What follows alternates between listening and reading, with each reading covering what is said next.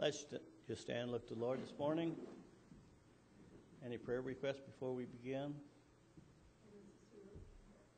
Sister York? Yes, both brother and Sister York as well. Oh, your friend as well, okay. Okay, and your sister as well. All right, let's...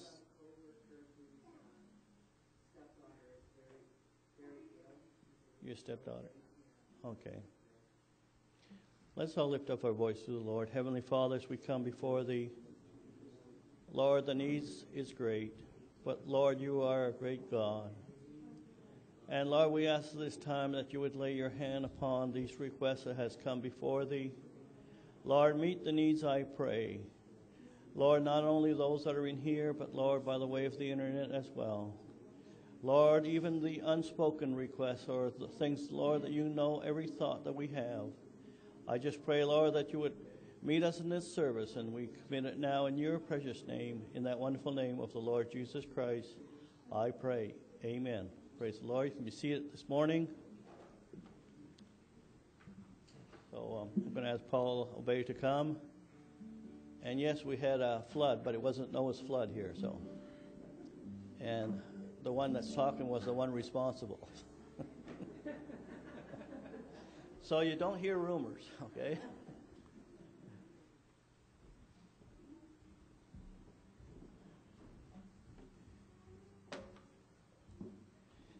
Praise the Lord. Good to see everyone.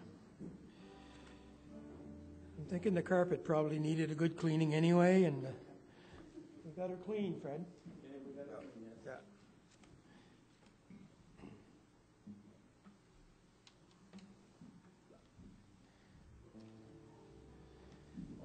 Paul, do you want to announce the people who are having baptism? Sarah, Yes, for everyone here this morning, we have a baptism this morning. Sarah's getting baptized, and it's pretty exciting. Praise the Lord. The Lord is still moving. Thank You, Lord. What a beautiful day for the Lord to come. What a beautiful day for Him to take His children. How I long to see His face and His nails scarred. What a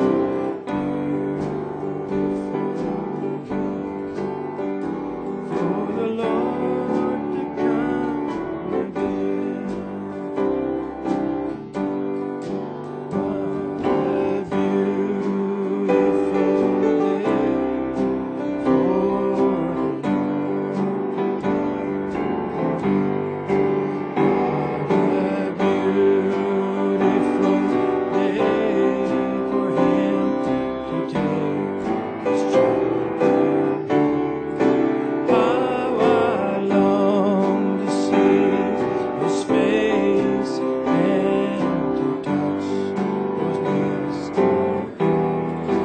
What a beautiful day for the Lord to come again.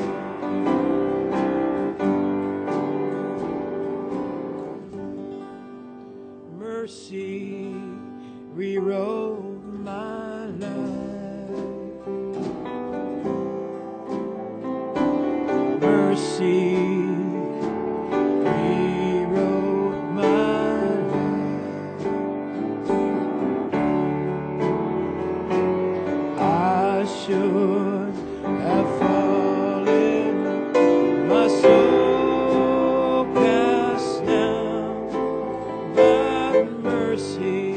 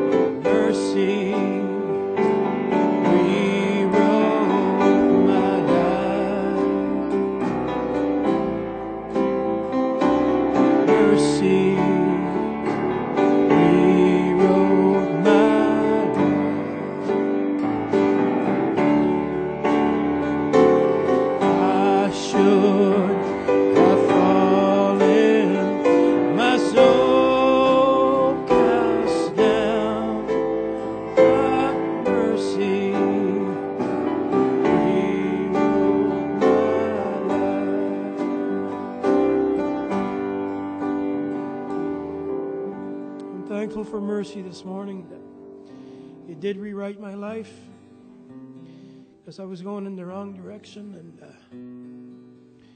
you just reached down and edged me along the right path. And it took a little while, but you got me on the right path. And you never give up on someone, because you never know what's in store. Thanks, thanks, I give you thanks for all you have done. I am so blessed, my soul has found rest. Oh Lord, I give you thanks. Thanks, I give you thanks for all you have done. I am so blessed, my soul has found rest. Oh Lord, I give you thanks. Thank you, Lord.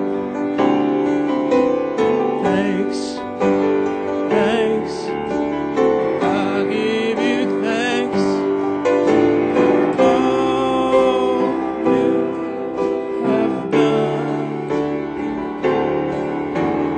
I am so blessed, my soul has found rest. Oh Lord, I give you thanks. Thanks, I give you thanks for all you have done. I am so blessed, my soul has found rest. Oh Lord,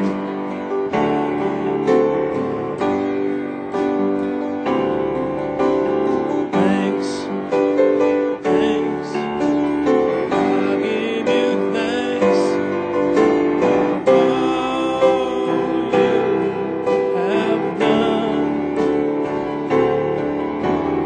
I am so blessed, my soul has found rest. Oh Lord, I give you thanks.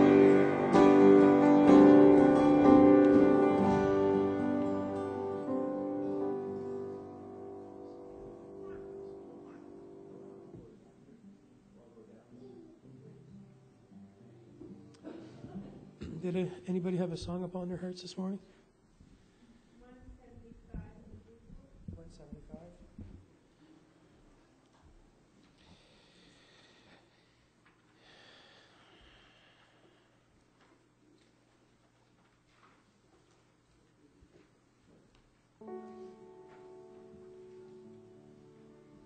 With key, right? E? Well, I'm happy every day as I travel through this land. I'm blessed by God and holding to His hand. The journey's almost over and the battle's nearly won. I have a feeling in my heart best is yet to come.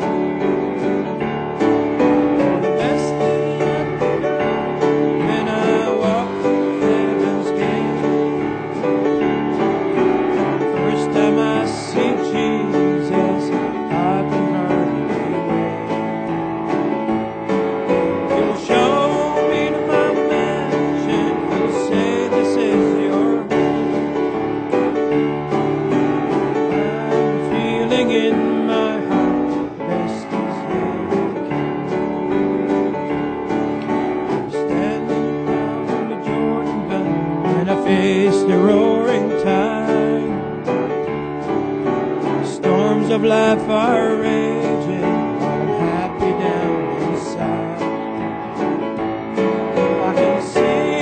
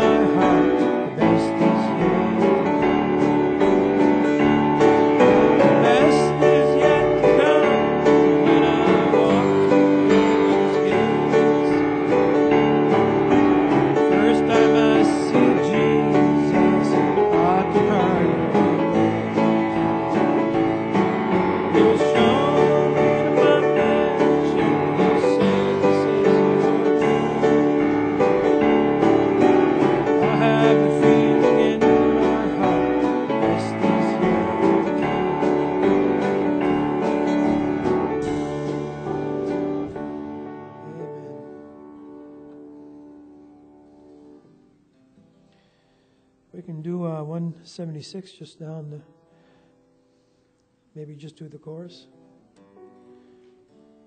God is your always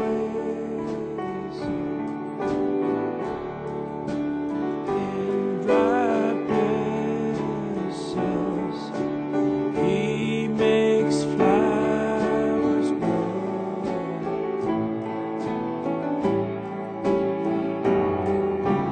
God is your always where His grace is living waters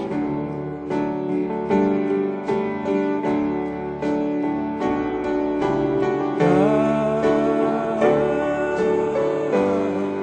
is your always in dry places. He makes flowers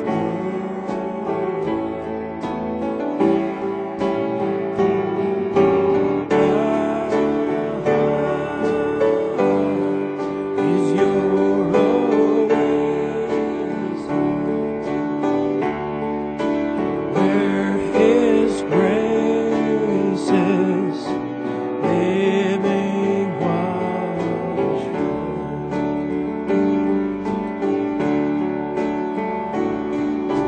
God is your oasis in dry places. He makes flowers grow.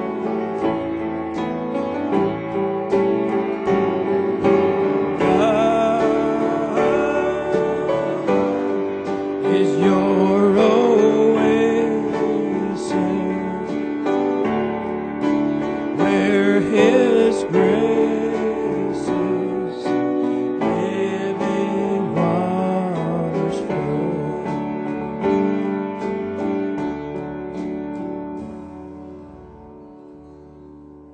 Amen. Praise the Lord. Do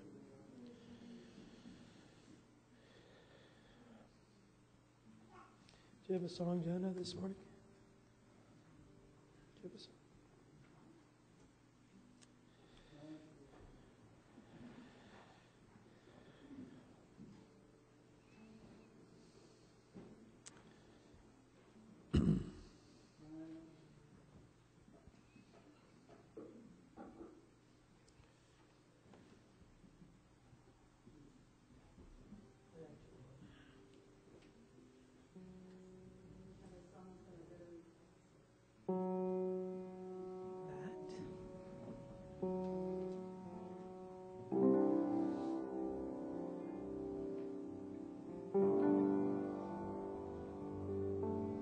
Let the weak say I'm strong. Let the poor say I am rich. Let the blind say I can see. It's what the Lord has done in me. Let the weak say I am strong. Let the poor say I am rich. Let the blind say I can see. It's what the Lord has done in me.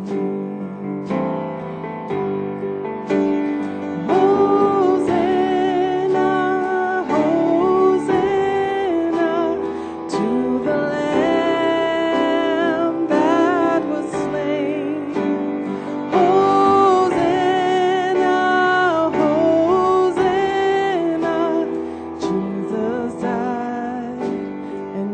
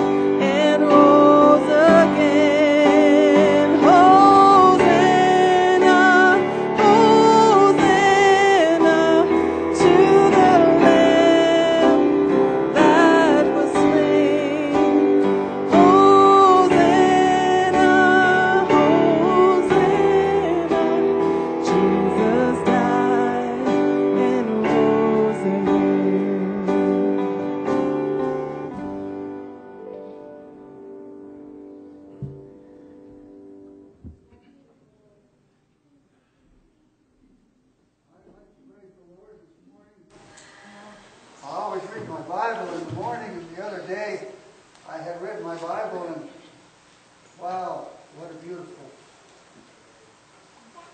touch your heart scripture. And we was around the house there that morning, and there was somebody at the door, and I went to the door, and it was a Jehovah's Witness. And I don't know why they come back, because I don't give them any room to talk. No, because I want to express to them the gospel.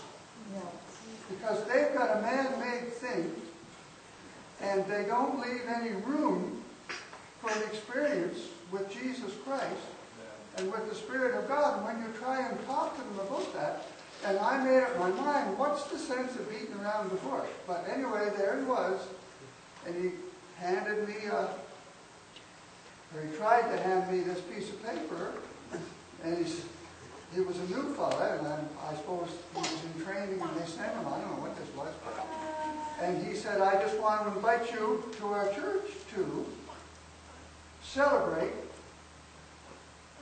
the death of Jesus.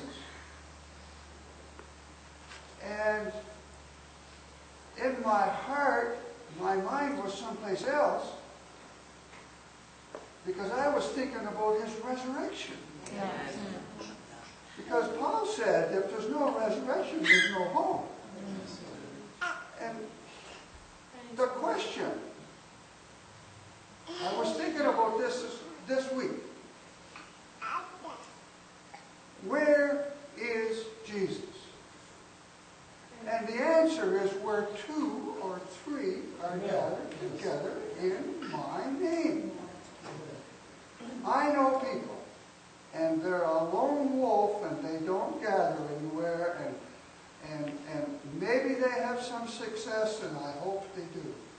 But I have great success with my God when I gather together with his people, and when I begin to worship him, and when he comes, because he's in the midst of his people, and he comes to me, and he ministers to me, and I appreciate him, and he's a great God.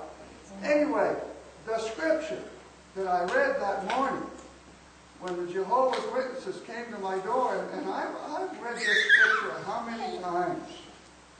Dozens, hundreds of times. The first chapter of Revelation. And unto him that loved us and washed us from our sins in his own blood. That was so powerful to me. And I told the Jehovah's Witness, I said, I'm going to my own church and I will celebrate Jesus Christ. Amen. Amen.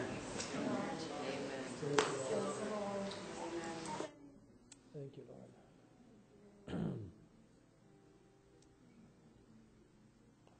Brother Eli, do you have a song this morning?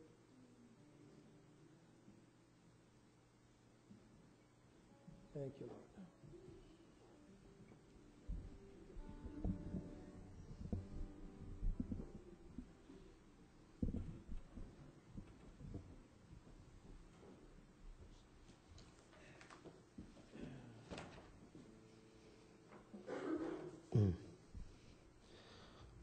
Oh, I am covered by the blood. Oh, walking by faith. Oh, living in love. I am covered by the blood. Oh, Jesus has rescued me. Oh, I am not bound by what once sin. Oh, I found peace deep within. Oh, now I'm resting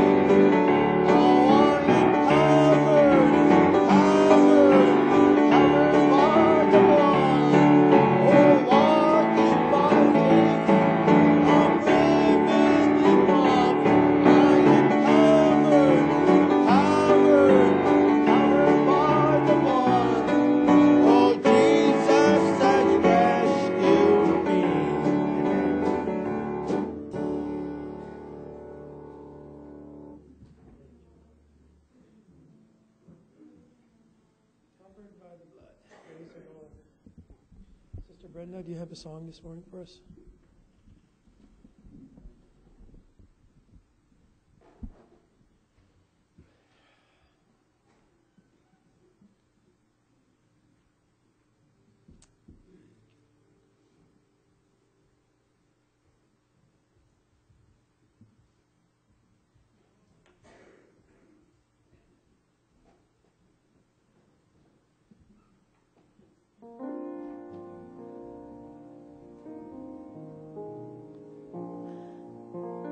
Well, I've been to the river, been baptized, I've been washed in the blood of the Lamb.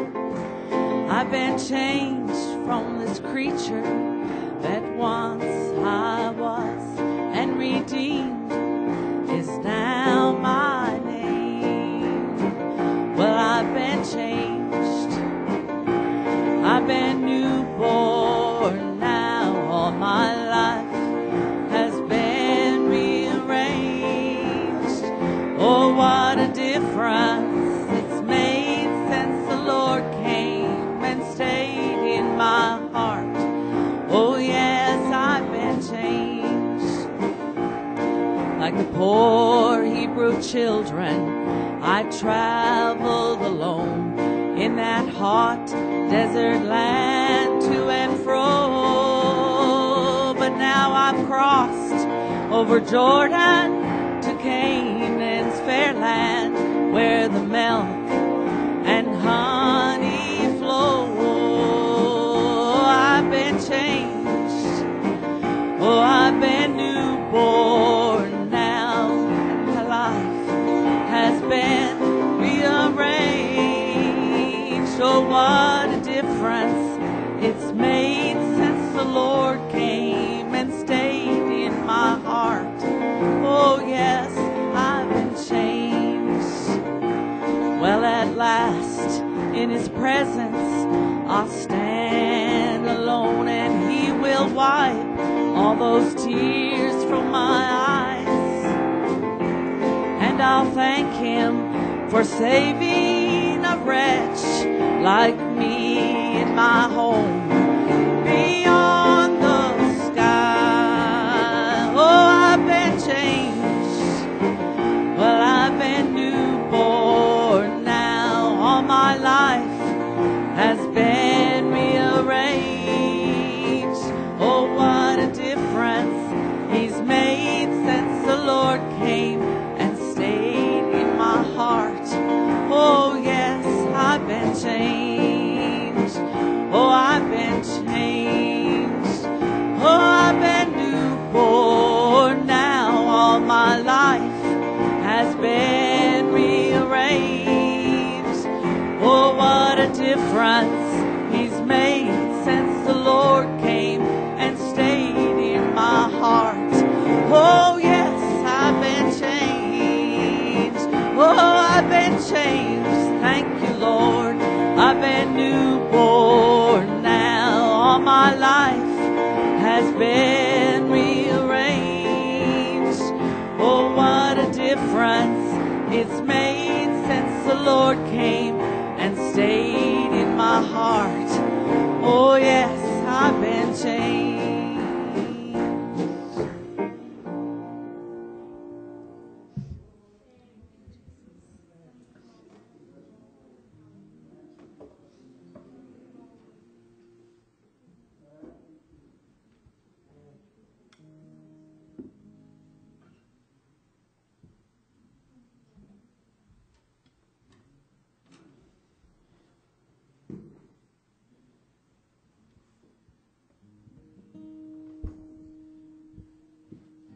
Thank you, Lord.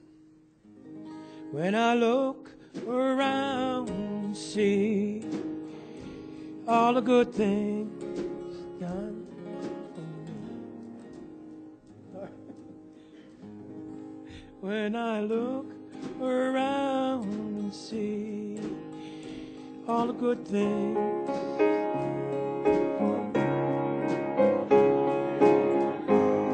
that's scary.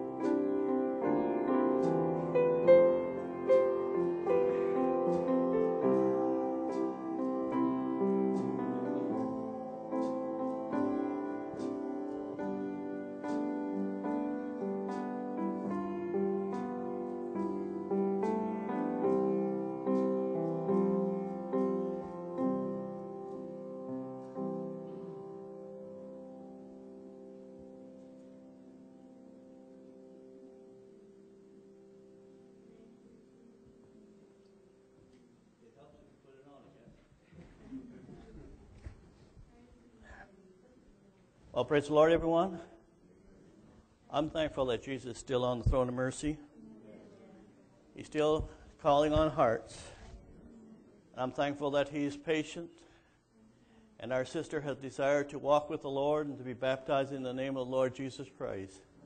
And it's a wonderful thing. I'm sure you can remember when you got baptized, how your sins of the past were washed away. You felt light as a feather. Praise the Lord. Just that knowing you're fulfilling God's word is a wonderful thing. And praise the Lord. I'm thankful for my sister here this morning and beautiful little baby girl and her husband there getting ready.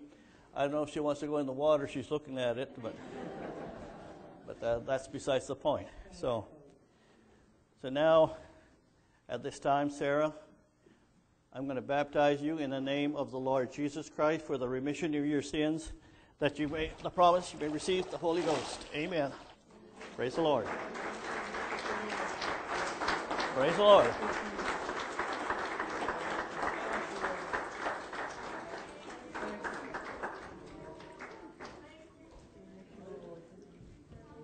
I'll continue on, Brother Paul.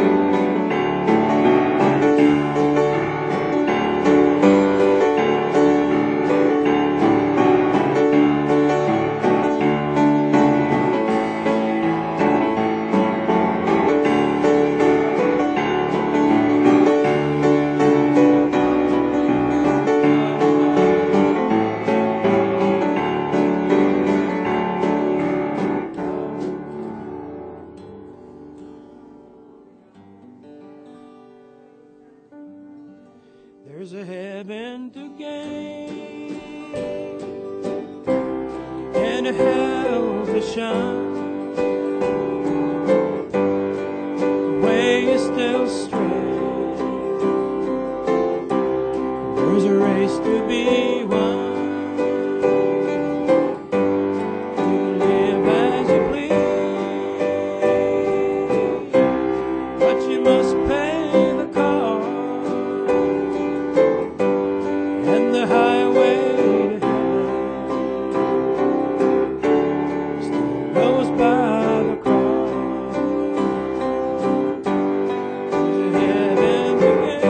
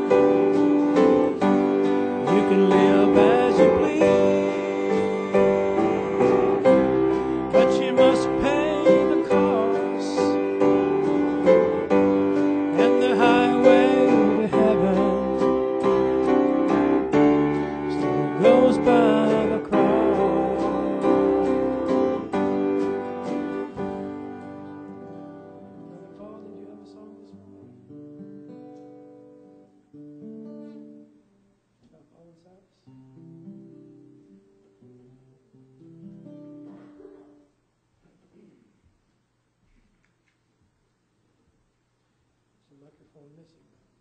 Share it.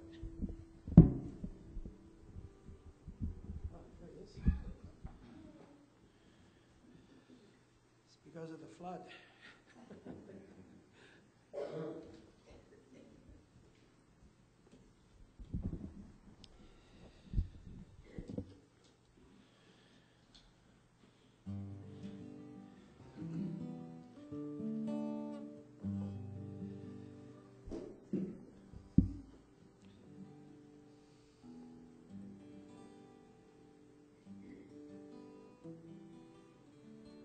So thankful for the Lord's mercy this morning and what He's done for us and where He's brought us from. Oh, Paul and Silas were locked in a jail. It was along about midnight, the Holy Spirit prevailed. Well, the earth started shaking, they began to sing. Prison doors broke open, hands and feet were free. My God delivers in the darkest hours. My God delivers with His mighty power. Well, He's done it before, and He'll do it again. My God delivers from the wages of sin.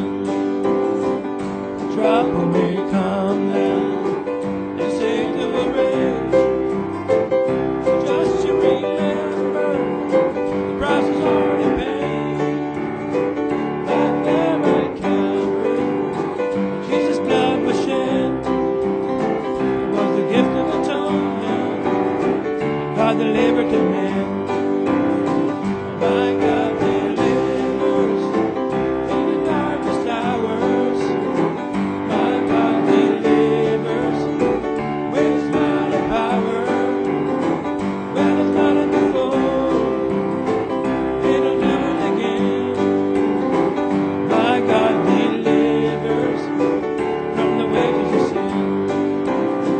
The trouble may come down and Satan will rage. Just to remember, the price is already paid.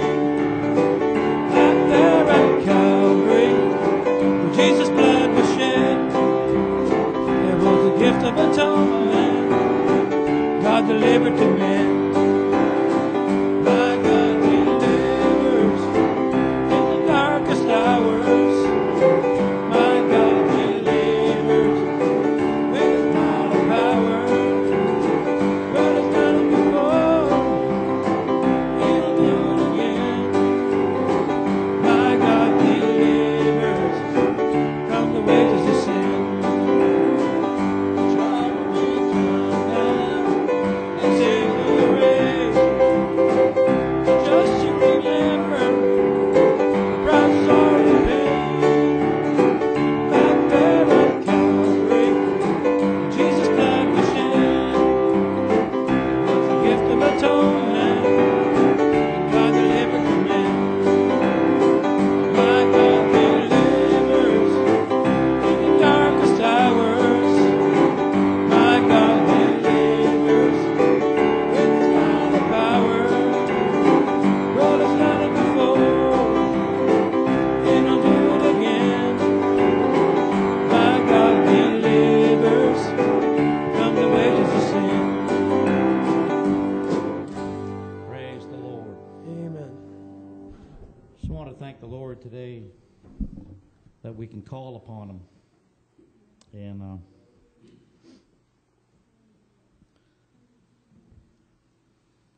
I was just thinking how I can often relate the natural walk and the spiritual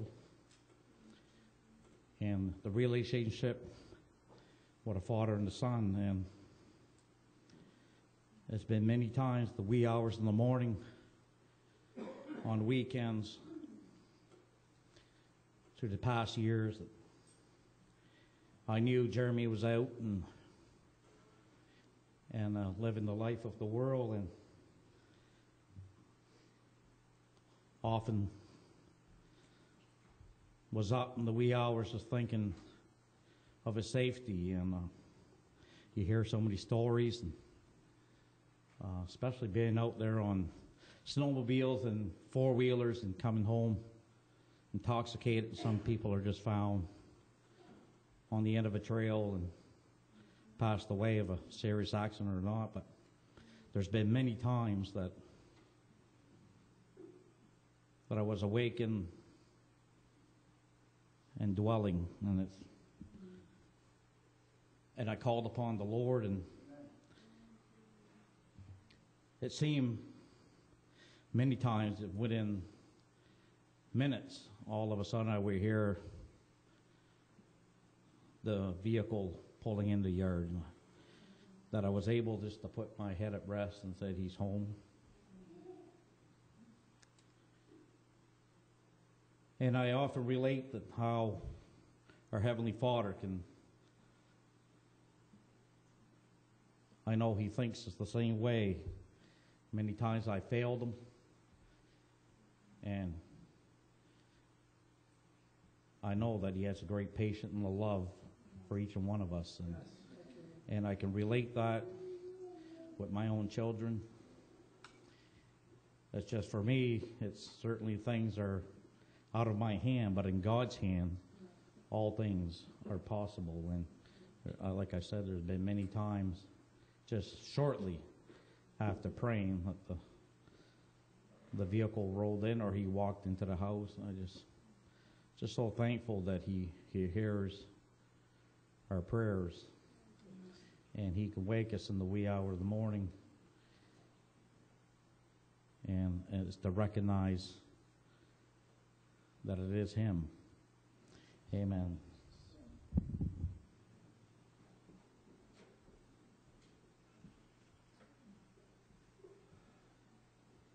Let's all stand and take the petition of prayer.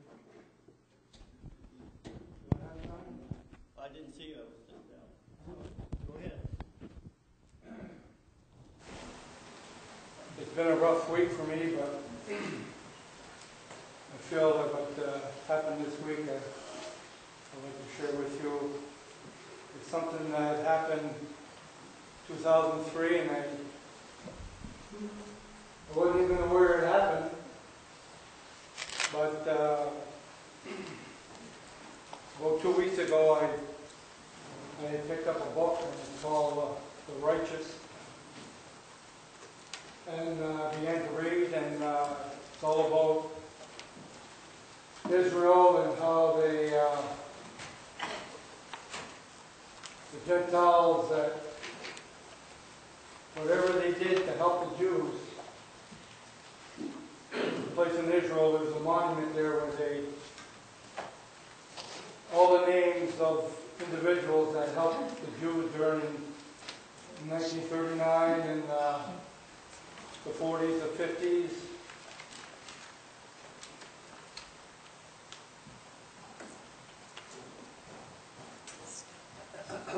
And these people are recognized for helping the Jews when the persecution was taking place. And a lot of them knew that while this was going on, that they could even die for what they were going to do.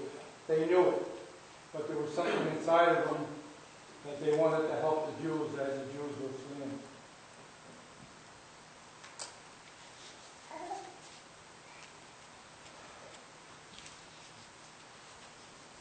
As I was reading different parts of the book,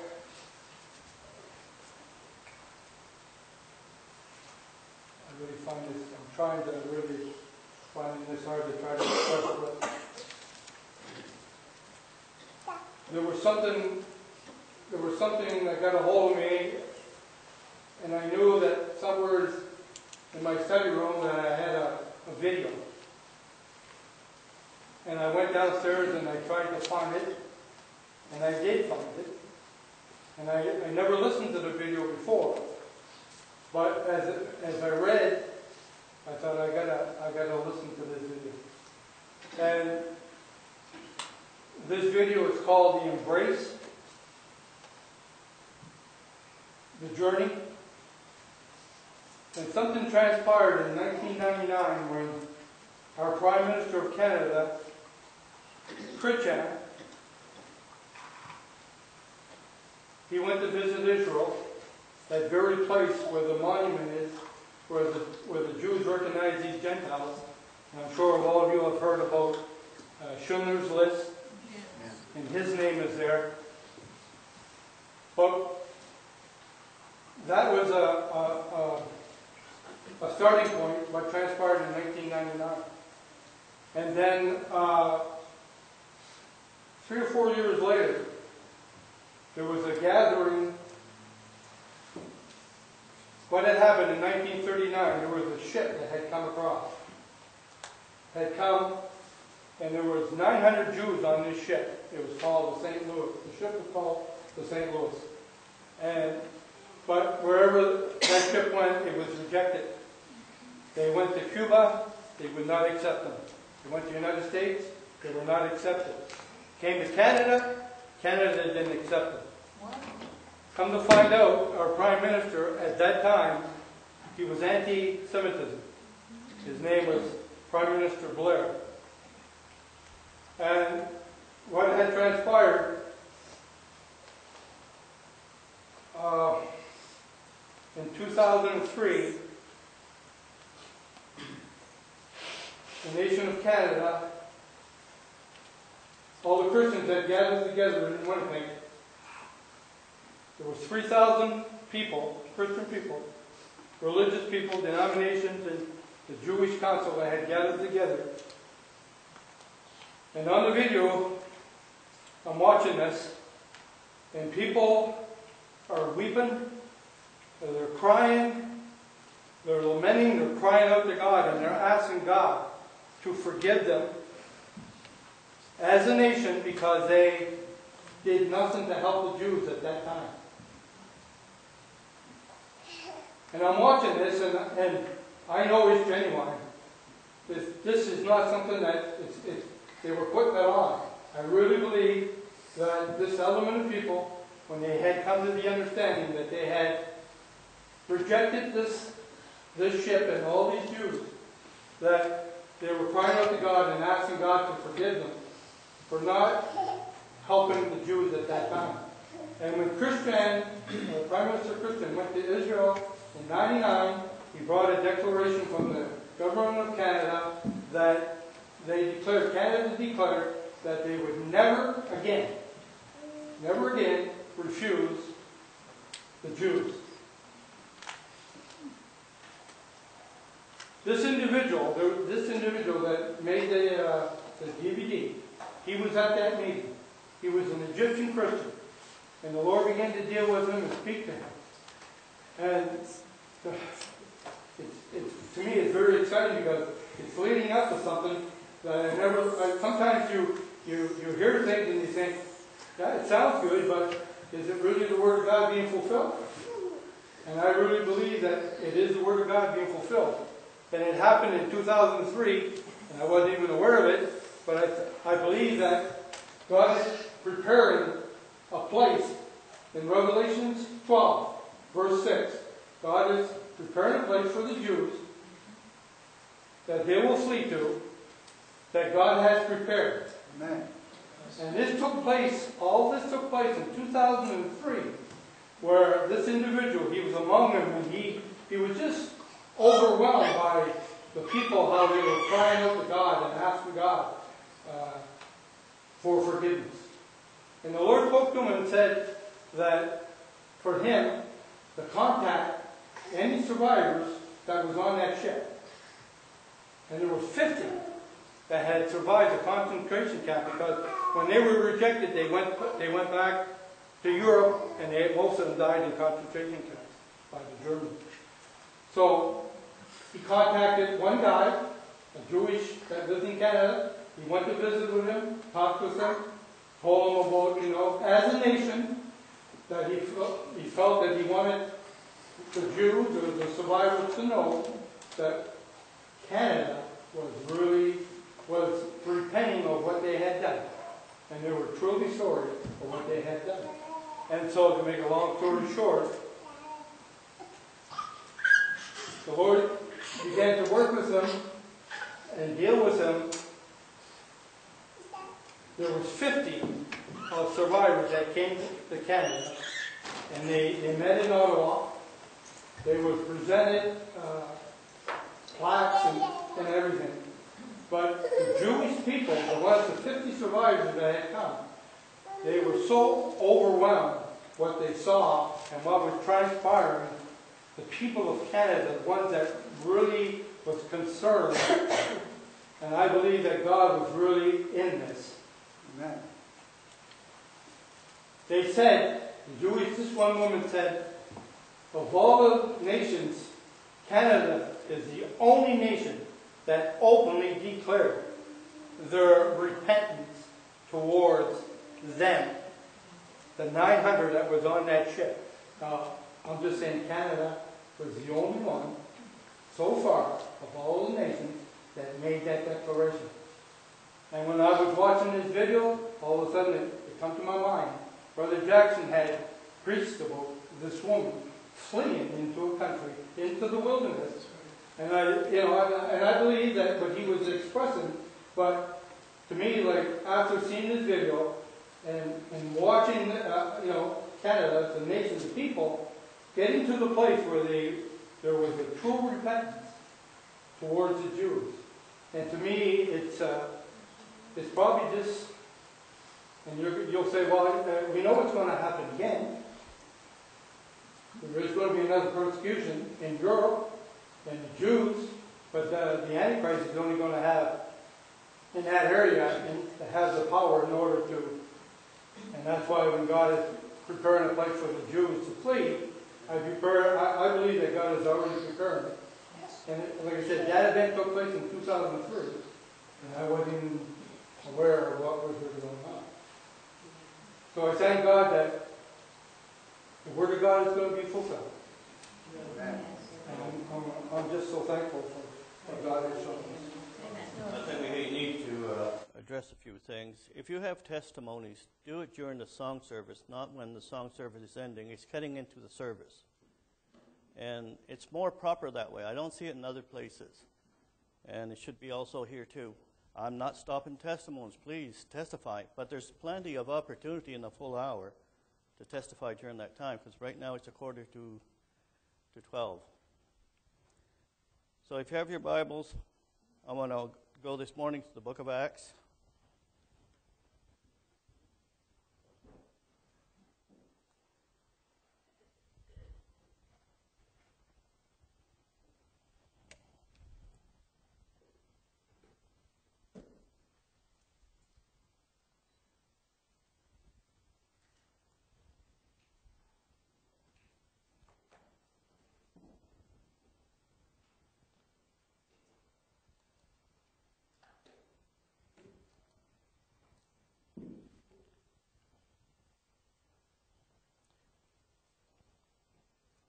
Sometimes it's good to review the things that the Lord has done for us in the sense of,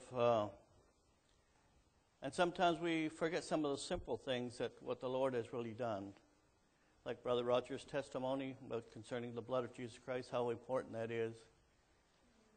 And on the day of Pentecost, in the book of Acts, in chapter 2, verse 38, very familiar scripture, it says, "Repent and be baptized, every one of you, in the name of Jesus Christ, for the remission of your sins, that ye shall receive the gift of the Holy Ghost." I'm glad that He's promised the gift of the Holy Ghost. Now, the reason it's promised, it's because why does a person go to get baptized to begin with? And to be baptized, you have to know the revelated Word of God concerning baptism. You go to the different denominations and they look out upon it, well, some sprinkle, some it's in the name of the Lord Jesus Christ, some doesn't make any difference to them, but it does make a difference to the Word of God, because then you're just fulfilling the words of a preacher. But when you see it in the Word and the Holy Spirit makes it real to you that you're baptized, that your sins in the flesh is gone, what a day. I know, sister, I didn't put enough warm water in the tank. There was a lot of water this week. But you don't have to worry about that, because I remember way back in 74, there's a time to be baptized. God puts that hunger on the person. You don't have to say, well, it'd be nice if you get baptized, but not. God puts that hunger there. And for me, it's when Brother Jackson come down and had ministered here in Moncton, and it wasn't his message about baptism, but the minute he mentioned that word, it was just a draw. And then I said, well, and then the meetings were over, and I hadn't moved. So when he went to St. John, I said, if he says that again, I'm going to the water. And so there again, this was in December the 15th. Poor Brother Neil, he had to put hip waders. Even the hip waders were kind of cold in the river. But it didn't matter how cold it was. It was the joy knowing of that fulfillment, that you're fulfilling God's word, not because someone said there. It's right there in the word. Your sins that was done in the past, the things we committed. Now, it does not erase our sinful nature, because then that's what the blood of Jesus Christ is there for. And there too, when the Lord calls us to walk in His way, that blood is just as powerful when you've seen it till the day you leave this world. Because God sees you through that blood clean. Now that's referring to the child of God. And God knows who actually has received it by revelation. And again, I quoted to the sister this morning concerning the book of Acts, chapter 4, verse 10. Be it known unto you all, and to all the people of Israel, by the name of Jesus Christ of Nazareth, whom you crucified, whom God raised from the dead, even by him that this man stands before you whole. This is the stone which was set at naught, speaking about Christ, which is become the head of the cornerstone. Now, I wish the Trinitarians or the different denominations that baptize in the titles would read this. Neither is there salvation in any other, for there is none other name. Not titles, name. And it's singular. Under heaven given amongst men, whereby we must be saved. So I'm thankful for the Lord for His word. It doesn't get complicated. God doesn't require for you to be a university degree to understand these things. Sometimes God just puts that hunger there to draw you to do it. Then it's Him. And He will fill in the blanks of the things we need to understand. We don't understand everything when we got baptized or when the Lord pulled us. But the fact is, somewhere truth came in. And this morning, I've looked at a message. It's not my words, but something that Brother Jackson had ministered a long time ago.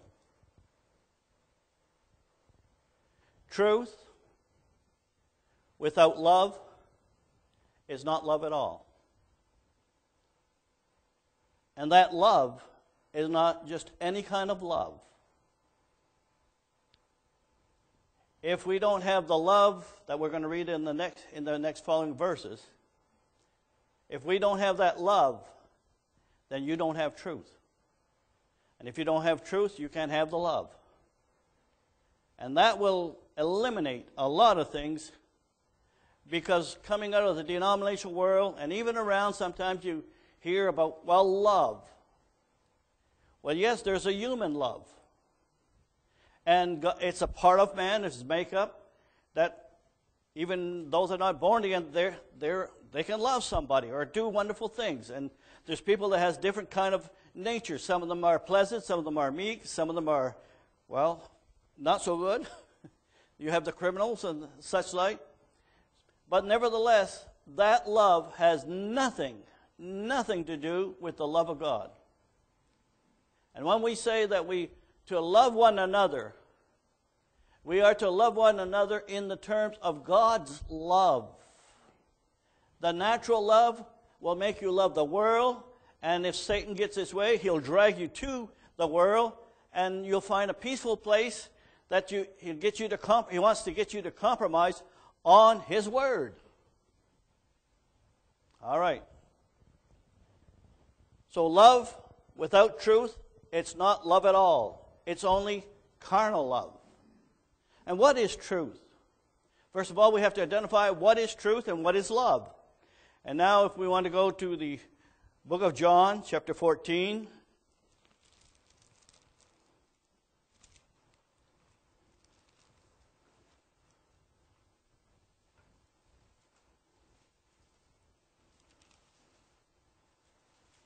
Starting around the 15th verse.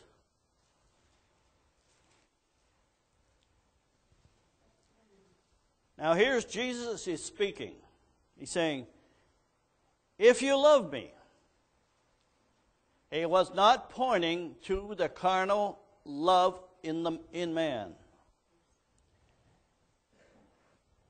He says, if you love me, keep my commandments. Now we're going to see Jesus is going to use different words. He's going to use commandments. Later on he says word. And then he says sayings. And then he qualifies it. He says, they're not mine, but my heavenly Father. So if Jesus is saying, if you love me, keep my commandments. And when we talk about the love of God or charity, it's in that realm, not the human love. Yes, we are all different in the natural of whatever degree is in love that man has, depending on their nature. That's well and fine. But that has nothing to do with the love of God. So truth without love is not love at all. So if you don't have his commandment, it is saying you do not have the love of God.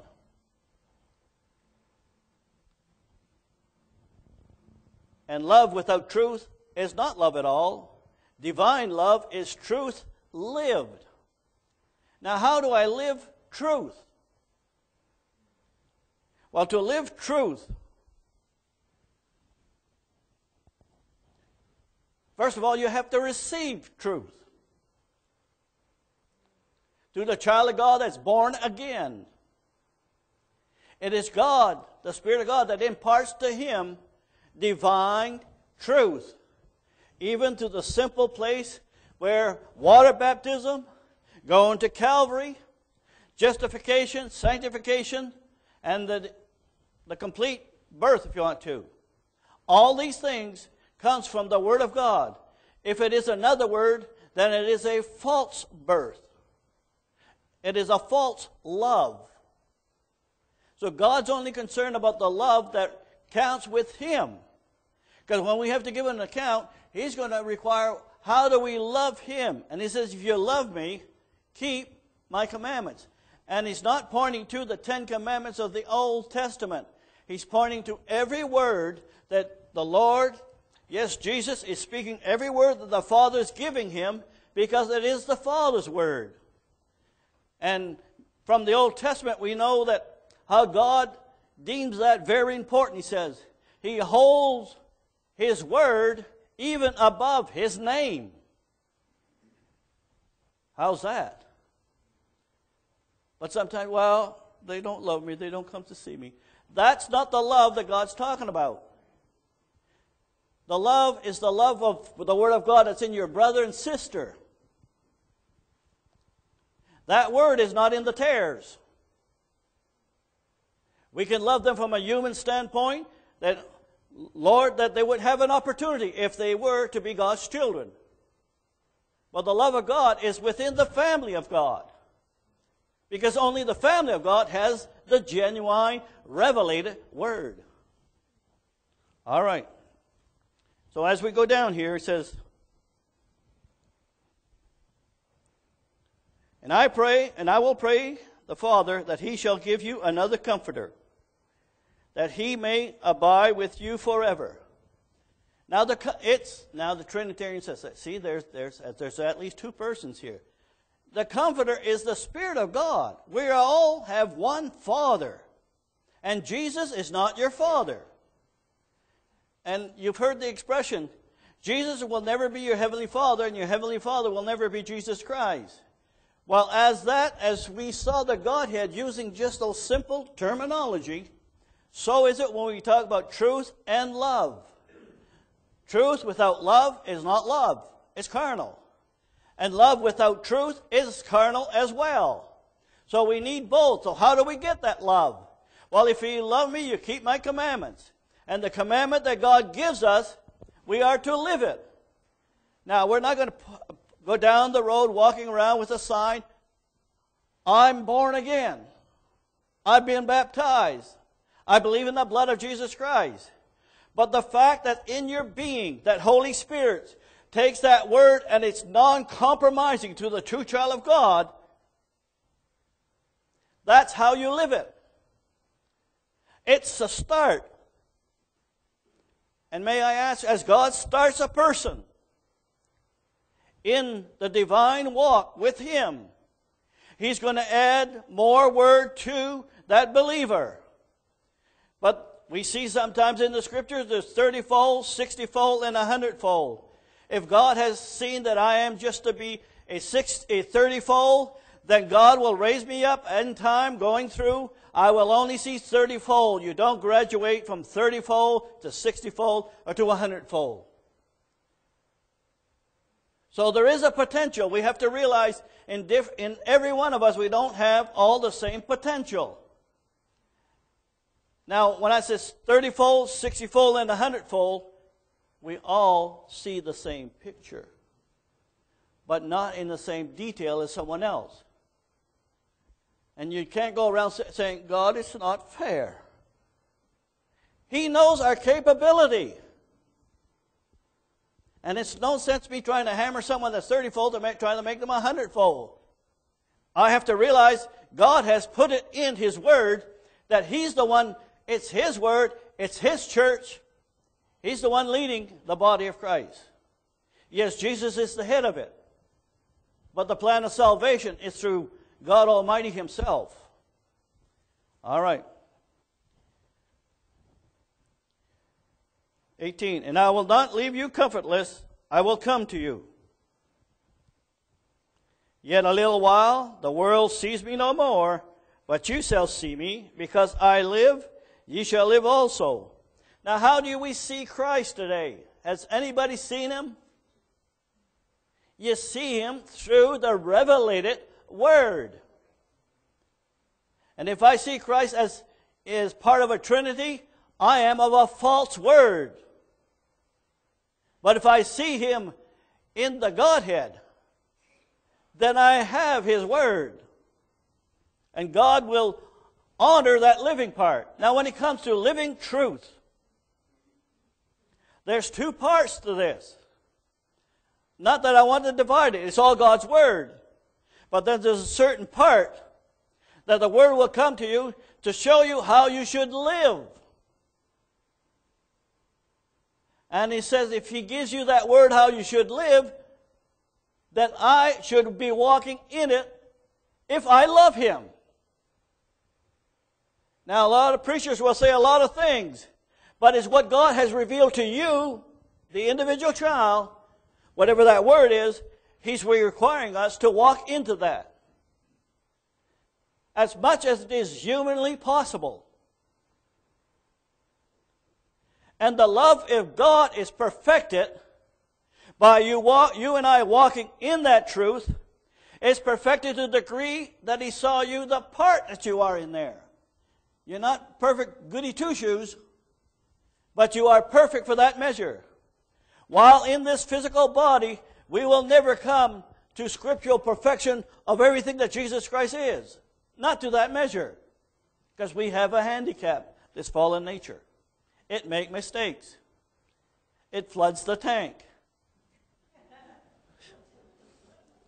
All right? Now I want to go to John. It's not too far from there. John chapter 15.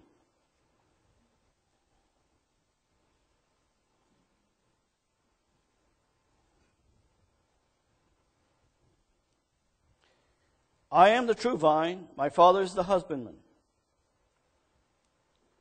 He's the one. The husbandman is what takes care of things. Every branch that bears not fruit, he taketh away. Now, what is it to bear fruit? Now, I know Brother Jackson didn't put that part down, but I put it down this way here. Fruit without truth and divine love is not fruit at all. Fruit that God's looking for without divine truth and divine love, how God sees what it is in the Scripture, it's not fruit at all. It's just human efforts.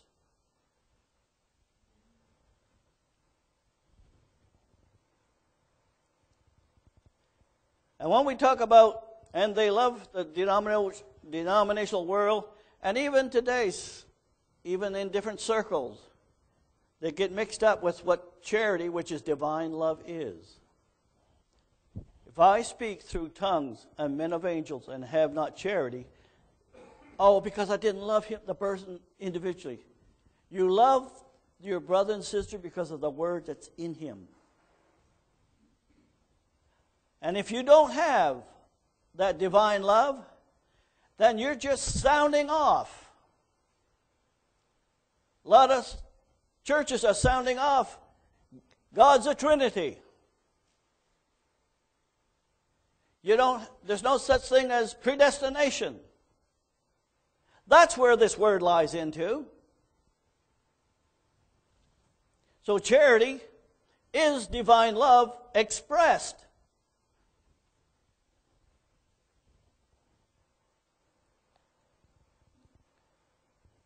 I'll go back to, yes, it's in John chapter 14, verse 21. He says, he that has my commandments and keepeth them is he that loves me. Is that talking about your human, carnal heart? Has nothing to do with that. Yes, it is a part of it, the human part, it's a trait of the soul that can relate to it. But the love that we're going to express, God's love, it has to be based on His Word. And he that loveth me shall be loved of my Father. Not because you're a kind, meek person in the natural. You can go in the city of Moncton and find someone that's so nice, you can be pleasant to just walk and talk with that person. He's ever so wonderful in the sense of if we got human love in mind. And if you're going down that road, you're missing what he's speaking about here. That's not love. And he that loveth me, shall be loved of my Father, and I will love him, and will manifest myself unto him. Well, I thank the Lord that he is. Why would he manifest himself unto you? Because he's going to give you more word, which involves more love, which involves more walking, developing more fruit. I wish that it says in a place in the Scripture as well, I wish that you bear much fruit. Well, if you're going to bear much fruit, you're going to have much word. Now, saying that, then our mind sometimes goes back, well, what about Martin Luther?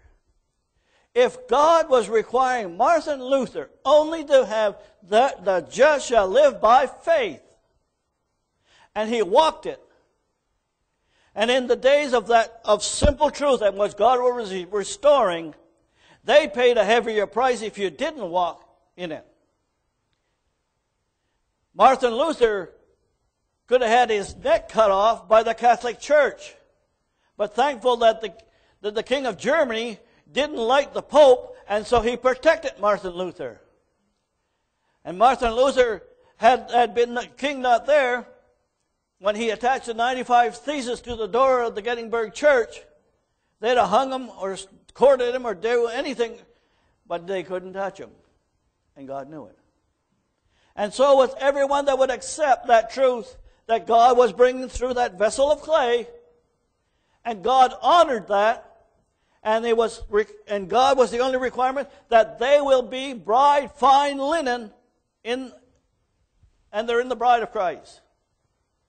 But we can't go to that part. Well, if Martin Luther only needs to have just by faith, then that's all I need today. No.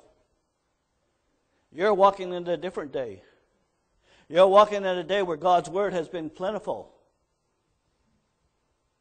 And it's not just the word of the past. Now remember, when Martin Luther received the just shall live by faith, that was active on ground while it was happening.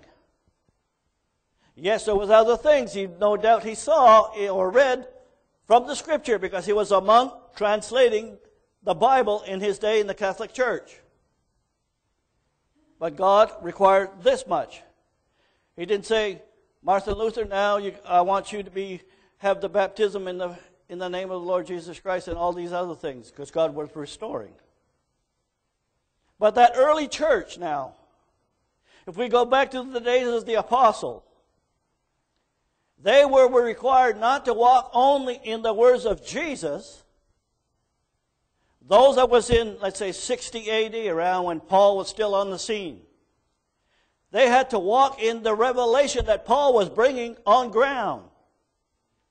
God does not want a child of his say, well, stop in this period here, and God moves on with more truth, and that child don't want to move on. Then there's something wrong. Either he could end up as maybe white robes, or not even white robes at all. And God kept that church clean in those early days of the apostle. They didn't get by with believe what you want, take what you want, and I'm okay, and we're all going to heaven.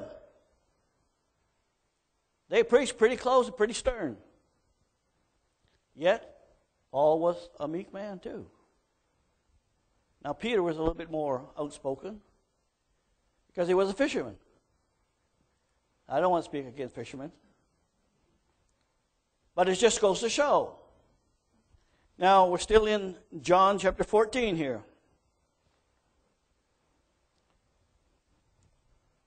And in verse 23,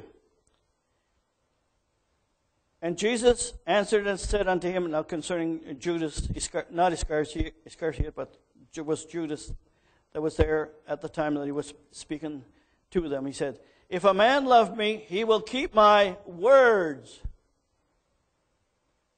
Now we read that. People have read it all through the grace age.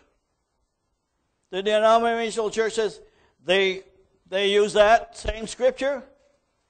We keep his word. But they keep a past tense word. And most of the time it's a false word. A false revelation. But when he says, if you keep my words, it's not singular. It's plural. And Jesus, yes, he spoke in that early church, bringing new revelations through Peter, Paul, James, and all those apostles. But the same Jesus, through the Spirit, was speaking to them. Is speaking in this hour. He spoke through a prophet. He spoke through an apostle. And he's speaking through a fivefold ministry. Our danger is not what Peter and Paul preached, or Brother Branham preached, or Brother Jackson, because God has established those things, those people that sees those messages. But what are you doing today? Is his word just as important today? Can you recognize it to begin with? And the only way you can recognize it if you have the Holy Ghost in you. God is still speaking. So it's not just the words that he spoke when he walked here on earth, but it's the word that he spoke also in that early church and also in this last, if Laodicean church age. Because otherwise, if it's not, then we'd have to say Jesus is not speaking today, or hasn't spoken here at the end time. Now, when I say is Jesus speaking, it never changed when he walked here on earth. The words that I speak, they're not mine, but my heavenly Father. And see that you refuse not him that speaketh from heaven, Because those that refused it, because they refused the word for their day, they were cut off. Every move where God is speaking for their day, God makes a separation. Is it different in this hour? Oh, we've got to all come together. We have the fivefold ministry. The fivefold ministry will get together by the word. Not by personality. Not by, well, let's agree on each other and we'll check each other and see what's going on. God's going to bring this the way He's done it all the time. How was the early church established? He started first with Peter. Then it was time to go to Paul. Paul was that mouthpiece. Martin Luther, Wesley, Branham, Jackson, the fivefold ministry in this hour. All right. If a man love me, keep my words, and my Father will love him, and we will come unto him and make our abode with him. Now he goes on to verse 24. And he that loveth me not, keepeth not my saying. And sometimes they're sitting right among you, and they're not believing it. Pretending. That has happened all down through history.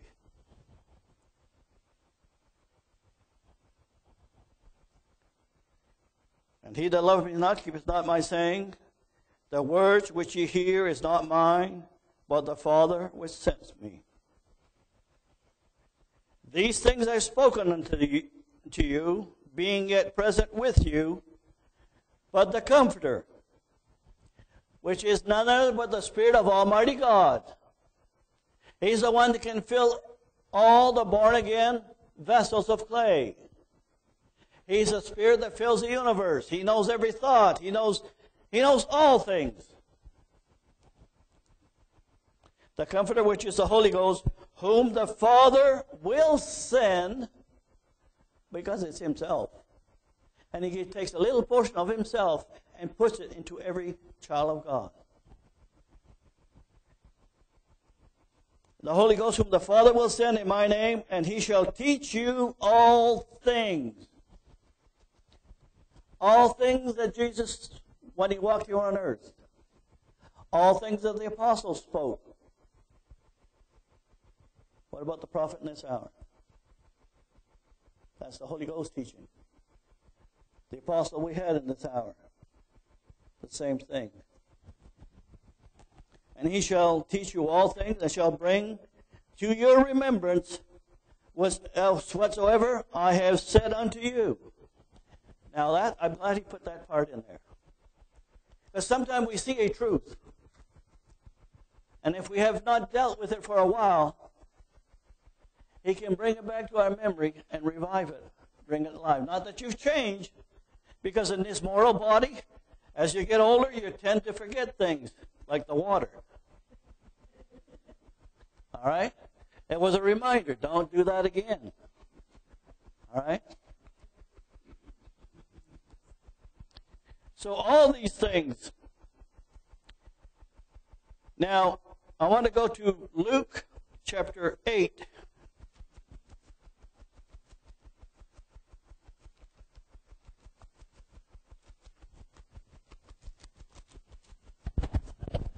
The battery's dying. Okay.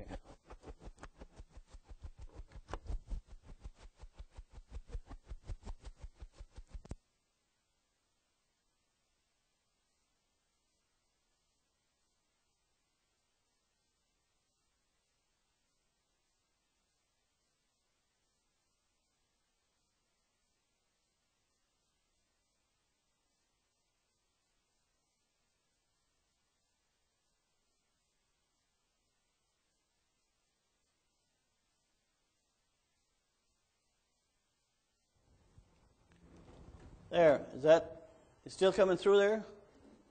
Oh, he gave me the thumb up. That's good. I'm glad it's a thumb. So in Luke, the 8th chapter,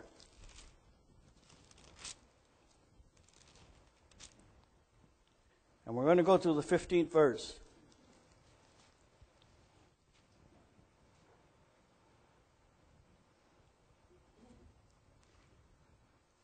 But that on good ground. Now, Jesus has been speaking about a parable about the different grounds that the word would be sown into. They, on good ground, are they which in an honest and good heart, having heard the word. That don't mean you heard it because you heard somebody's voice. That inner voice, that comforter, makes real what he's speaking to you or to me. Hear the word and keep it. Not that, oh, it was nice this Sunday, and then what's on to the next Sunday, and we forgot everything about it. If he's speaking to you on a certain part of the word, then it's the responsibility is to you or me how we deal with that particular word. Whether it is concerning your revelatory garment or your personal walk.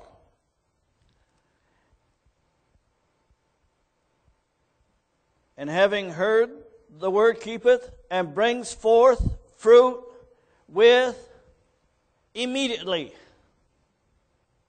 Patience. Why? Because the word that you receive has to be tried and tested, and it's not just a testing for 10 minutes. He'll bring things around your way to test what you received. And by us standing for whatever He's given you to receive, then you are a living example of that word. Is this strange to you this morning? I know I'm not usually in this area, but I feel it's important.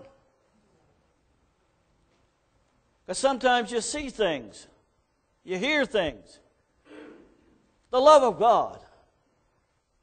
If we don't really know and understand what it is, then Satan could pull the wool over your eyes.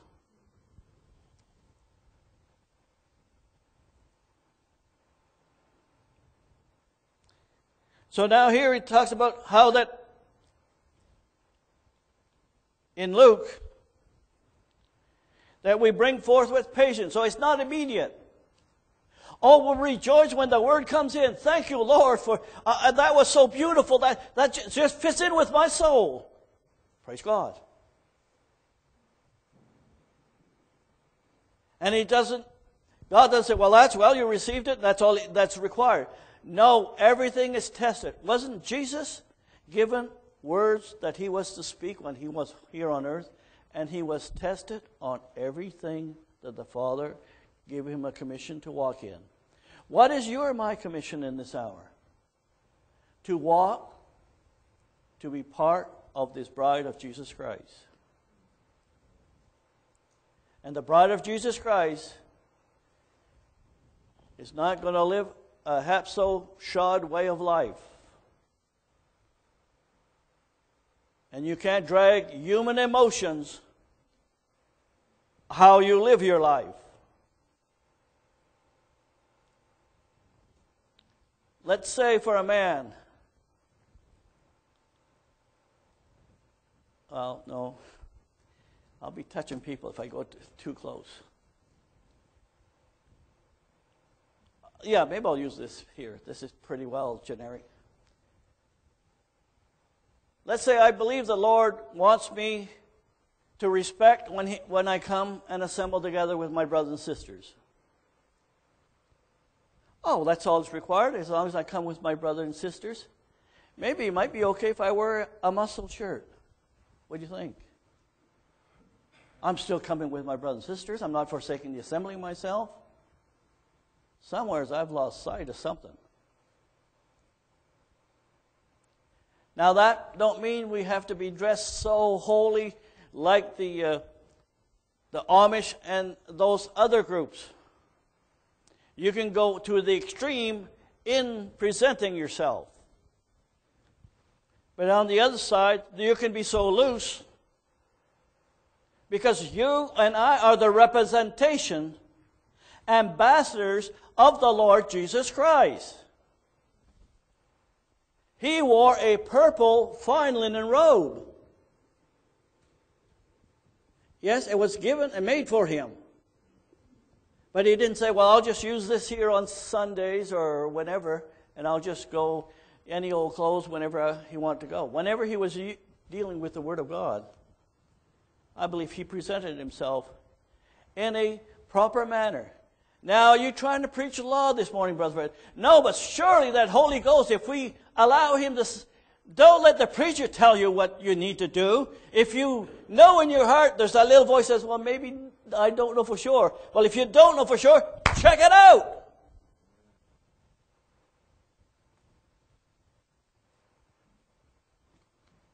What are we going to wait? Till the rapture's getting on, that half-hour silence is here? When are we in the ready room? Now. Well, last week, after I finished last week, I said, well, I don't have any more. I just thought I would just, I'll just pick, okay, that'll do there. No, it doesn't. And sometime at the last minute, God just drops something in. There's a pull in a certain direction. Now let's go to 1 John chapter 2. That's the epistles.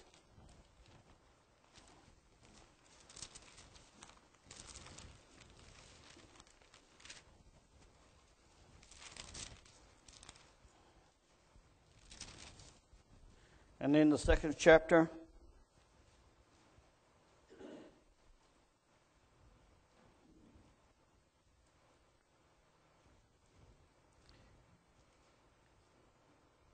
in verse 3 of that second chapter of 1 John, and hereby we do know that we know him. You don't know him from your carnal, intellectual mind. Get that out of your mind. If we are to know the Lord and his thoughts is expressed in the words that are written. We know that we know him if we keep his commandments. His words or his saying. And that's, again, it's not the 10 Commandments. And he that says, I know him, and keepeth not his commandment, is a liar. Wouch.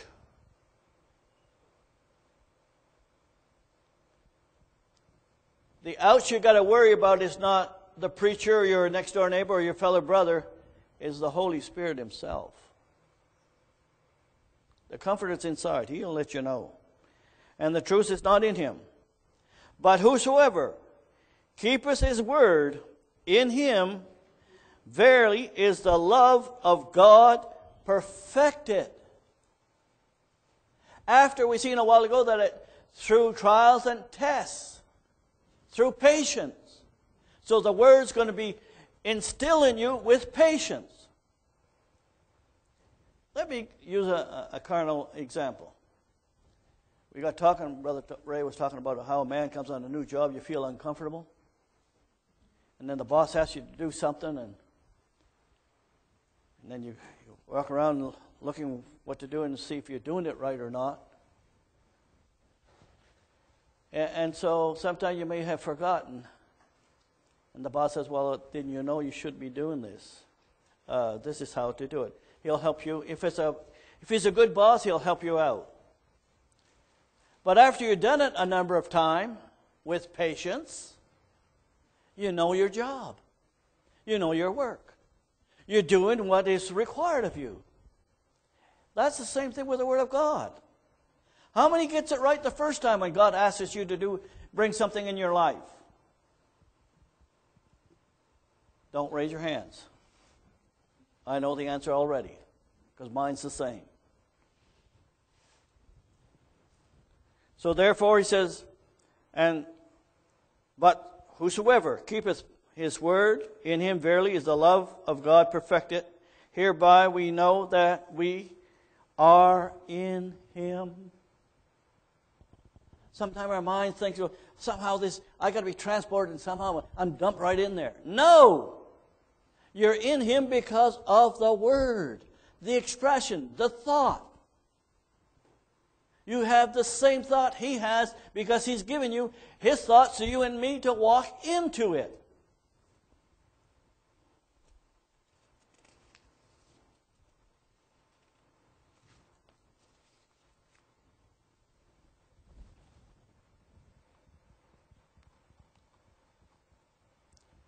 Now, you have a better understanding because the word love is so broad.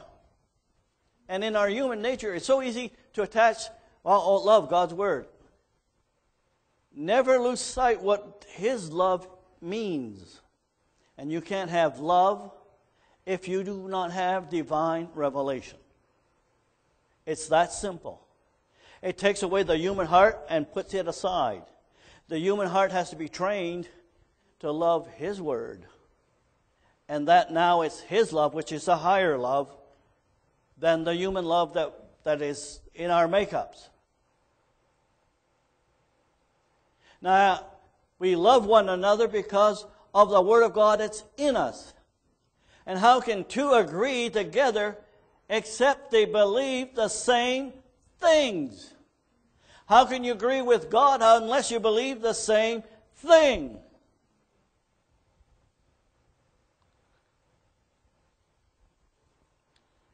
Well, this is an hour we need to know the difference. Look at the world, what they're teaching on love. A preacher will get on those denominational churches sometimes, or those independent shows, independent evangelical service, if you want to. Oh, I love God so much. Well, just hearing him talk, he don't have God's love whatsoever. He's looking at it from the human standpoint. They never say, I love God so much because I'm keeping His Word. That's a fake. And there's a whole lot of fake in the world teaching that very same thing. Satan has lulled this church world to sleep with it because it sounds so nice to the human soul. Now, to be nice to your neighbor, you ought to do that. But when we're talking about love, you can love him from a natural standpoint if he's a well-natured person. But that's not the love that God is expressing concerning the body of Christ. Better understand the difference. Are you understanding that this morning? So truth without love is not love at all. Love without truth is not love at all. It's only carnal love. And it sounds so good, too. If you want a good example of that, and I don't mean to pick on that brother that preaches that way, but Jerry Olstein. If you're falling in that kind of a love, and that's the love that you think is God's love, forget it. He's not going to be a no bride. He's not walking according, he's preaching a compromised word. Because when we read the Scripture, everything that John, the apostle, loved, is preaching about love. He's speaking about the love of God's Word that resides in the believer.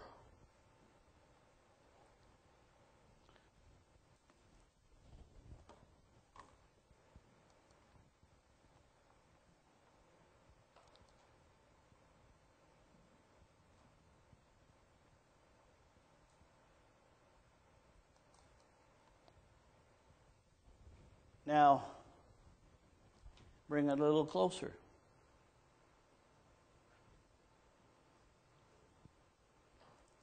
The love concerning our human walk,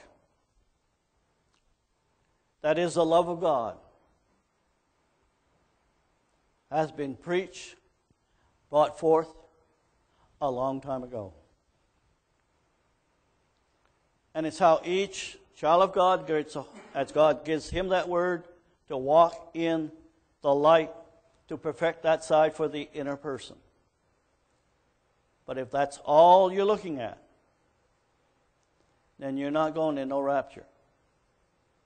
Because that kind of outlook does not care what happened in this first watch, the second watch, and the third watch. What's in that first watch?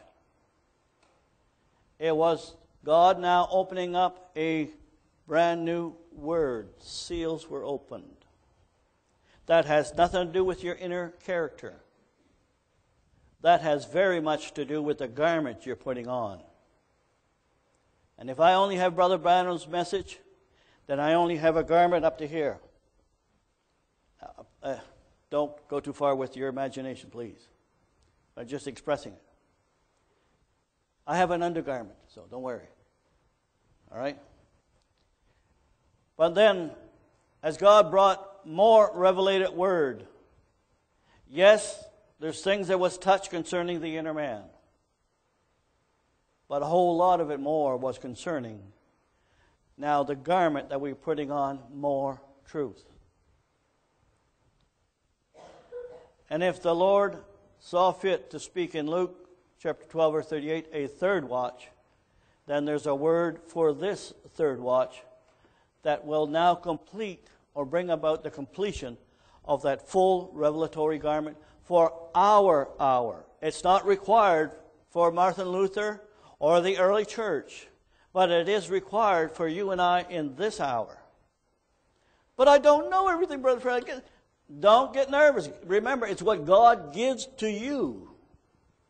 But when we reject what God brings, then yes, then you're on a slippery slope going the wrong way. If all I want is, Brother Branham, you only got 1/3 of the dress for this hour. If you're only walking in Brother Jackson, you got 2/3 of the revelatory garment for this hour. God wants all of them. Or I'd have to say, if you don't believe that, then I'd have to say then God's not speaking in this hour. Sevenfold light in this hour. Is that from heaven or is that from men?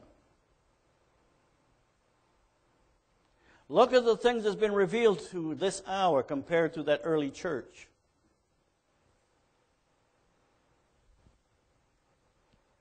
We don't deserve it, but I thank God for it. What a beautiful pictures that we see in this hour. We're not walking half blind. The denominations are walking blind because they have no clue what is about to happen to them in a few years up the road. But you and I have been blessed by God that He has given us these things. And that doesn't make you and I super spiritual more than the early church. That has nothing to do with it. First of all, it's not yours, it's His revelation. I can't claim, well, it's my revelation. No, it's His revelation. And if God spoke in those hours and He had to use men to do it, so will He be using men in this hour to speak as well. You don't look at the vessel, because if you got your eye on the vessel, Satan, I can tell you right now, he's going to trip you up. But if you got that Holy Ghost in you, once a truth is expounded and opened, either you're going to see it or you don't. And the Holy Ghost will confirm this is true or this is not. You may not know everything about it. Like every revelation, it takes time as God's dropping things in. But God's looking in this guest room because we're at the end time. And He's holding this generation that's living right now on what he has brought on ground.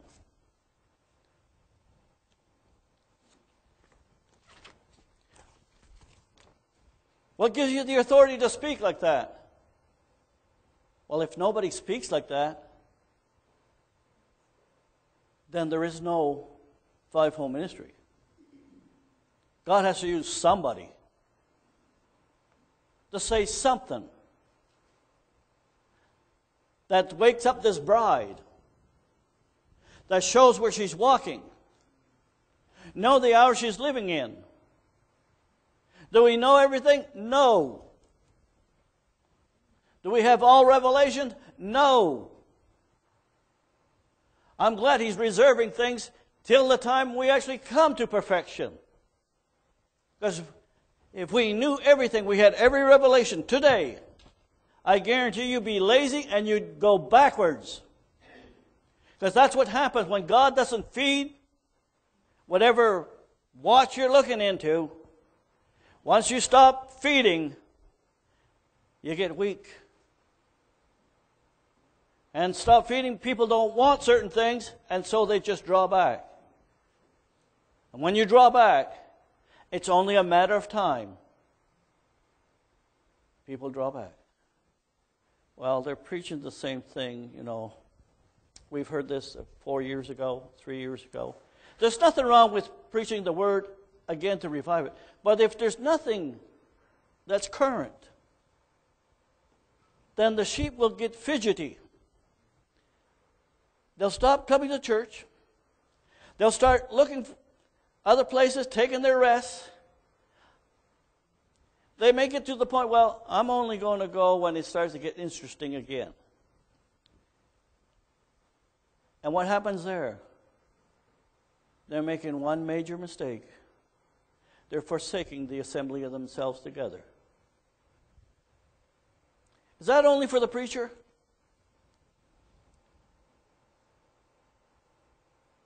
Now, it was just before my day, but there was a certain movement. They'd preach every second day of the week, and sometimes 2 or 3 sermons on Sunday. Well, that's torture. Because you can only absorb so much in a certain period of time. And now, I don't want to go over either. It's 22. But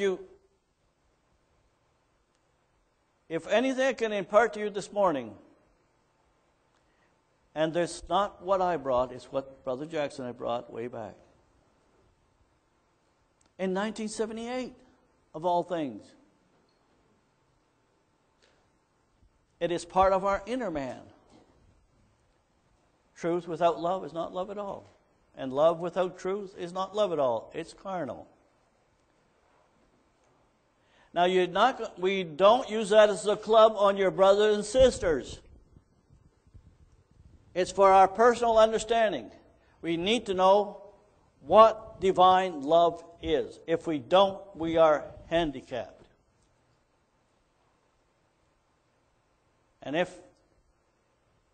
this confuses you this morning, go to the Scriptures. Dig into it. Listen to that message that was in 1978. Divine love is truth lived. Don't take my word for it. I don't want you to hang on my coattail.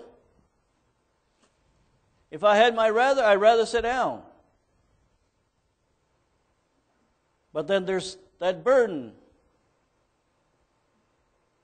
Well, praise the Lord. Maybe I've said enough for this morning. I don't want to.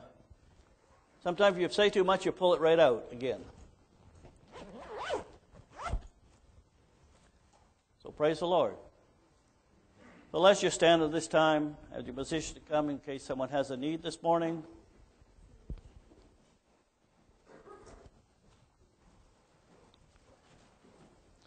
Heavenly Father, we thank you once again, Lord, for your word.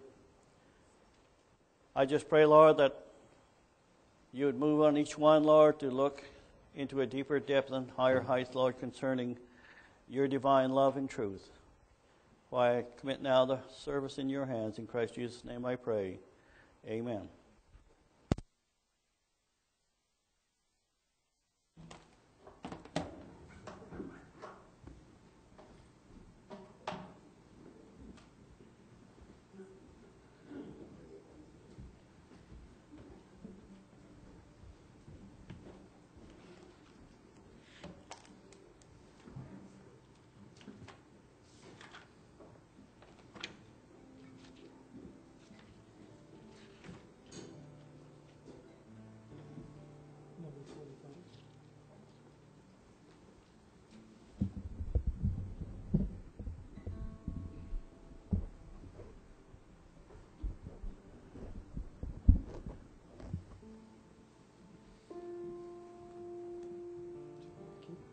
Whatever.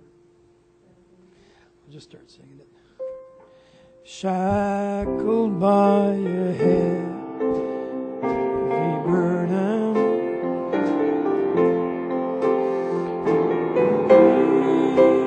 load of guilt and shame. Number 25. In the hand of Jesus, touch me. And I'm no longer the same. He touched me. Oh, he touched me.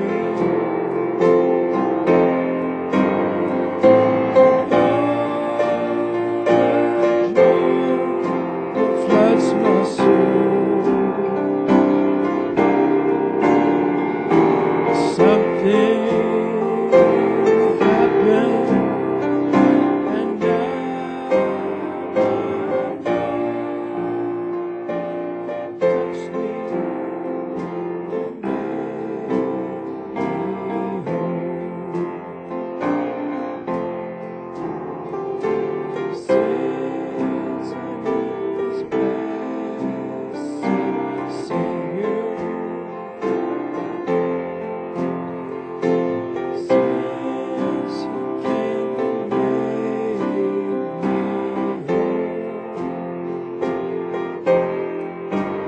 whole,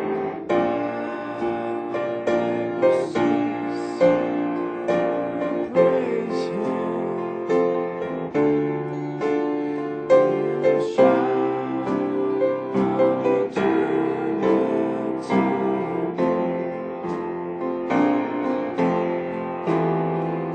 He touched me. He touched me.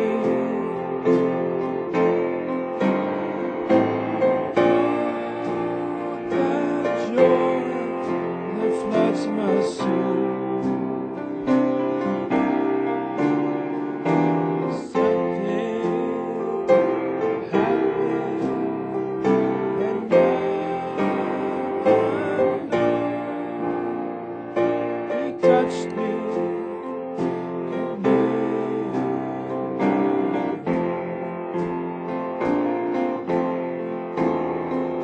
He touched me.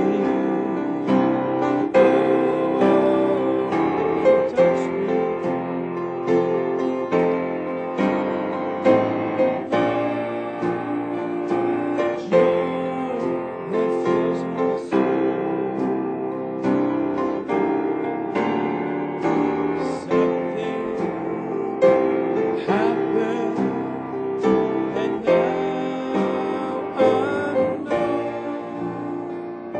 he touched me.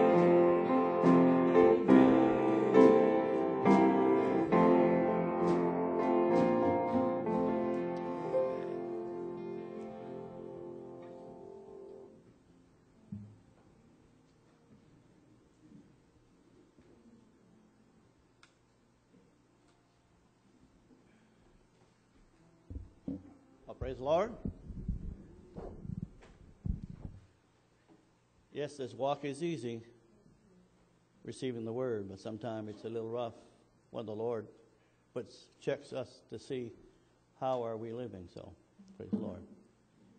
But it's for our good, isn't it? If we're on the mountaintop, I guarantee you none of us would grow. Let's just stand this time. And Brother Ray, if you'd come and dismiss us with a word of prayer.